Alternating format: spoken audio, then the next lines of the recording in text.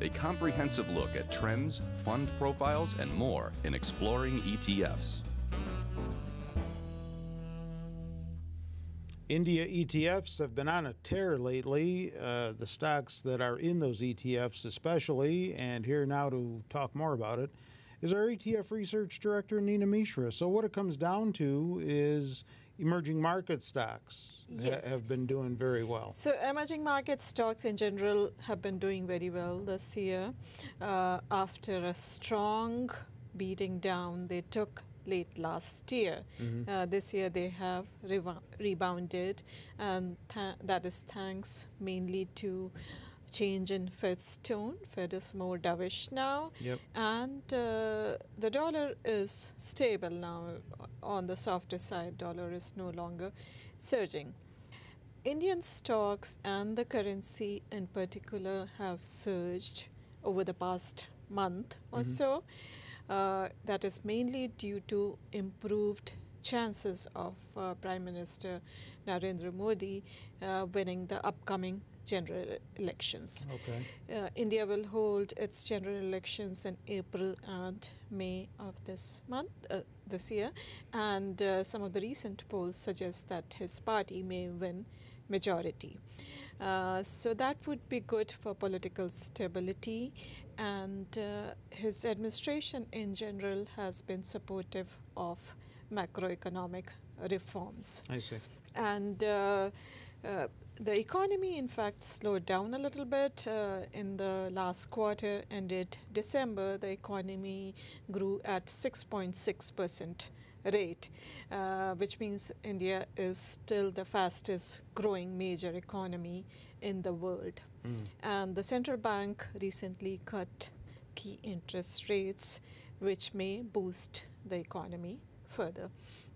Oil helping out here too? Yeah, and CNBC recently reported that both JP Morgan and Goldman Sachs are now bullish on Indian stocks. According to JP Morgan, India has the best growth story among emerging markets, and Goldman Sachs also upgraded the country to overweight rating. And oil prices are expected to remain stable this year, and that helps India a lot because India is a big importer of crude. So as a result of all these factors, foreign investors have poured a lot of money into the country this month.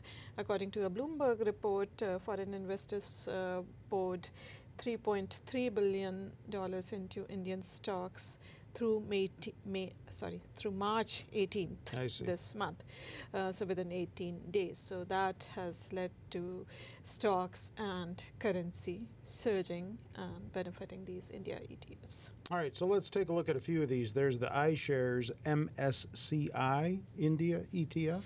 The ticker is INDA. So these are three different ETFs that we are discussing today, and they have very different flavors. They all provide exposure to Indian stocks. This is the most popular India ETF.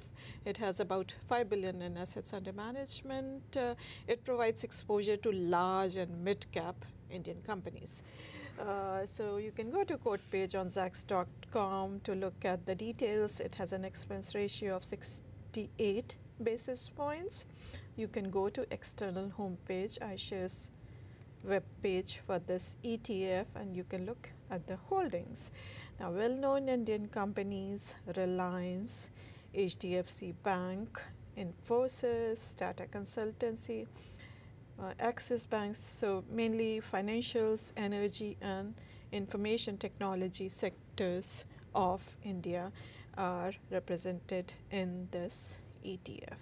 All right, and then Wisdom Tree has the India Earnings Fund.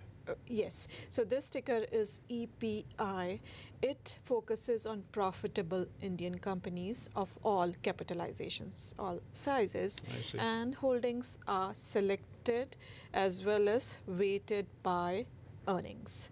So we can take a look at this ETF by again going to Zacks.com quote page It is slightly more expensive compared to the earlier one because of this enhanced indexing. 84 basis points in expense ratio. You can go to Wisdom Tree webpage for this ETF. Similar companies, Reliance, HDFC Bank, Infosys, Tata Consultancy, Indian Oil, all major companies from energy, finance and IT sectors of India. But you will see that weightings are a little bit different. All these companies are weighted by their earnings instead of their capitalizations. And iShares also has an India small cap ETF. Yes, so as the name suggests, it focuses on smaller companies within India. The ticker is SMIN, and obviously being focused on smaller companies, it is more volatile. It will do much better when Indian stocks do well, and it will underperform when Indian stocks do bad. So expect more volatility if you invest in this ETF, but this has been soaring this month. It has an expense ratio of 77 basis points, a nice dividend yield of 1.6%, and you can go to iShares web page if you want to take a look at the holdings. You will not see familiar companies because it focuses on smaller companies within India which have more potential for growth. RBL Bank, Federated Bank, and Info Edge India, Apollo Hospitals, these are among the top holdings. Okay, how do they all compare? So on this slide, I have the performance charts of these three ETFs, which I have compared with the broader emerging market ETF, EEM, and the S&P 500 ETF, SPY. So as you can see, the small cap India ETF, SMIN, was the best performer with about 16% return over the past month. The Wisdom Tree product, which selects profitable Indian companies, is up about 13%. The market cap weighted India ETF is up about 11%, whereas the broader emerging markets and the S&P 500 ETFs are up between 2% and 3% this month. All right, do you own either of these? I do not. Okay, thank you for the information. More ETF information is always on our website, Zacks.com, in the ETF section. Use the Funds tab in the top toolbar to guide you there. And don't forget ETF Spotlight. That's the weekly podcast that Nina does.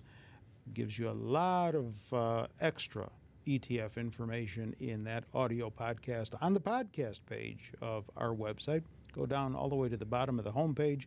Click on the word podcast. It'll take you right there. With Nina, I'm Terry Ruffalo.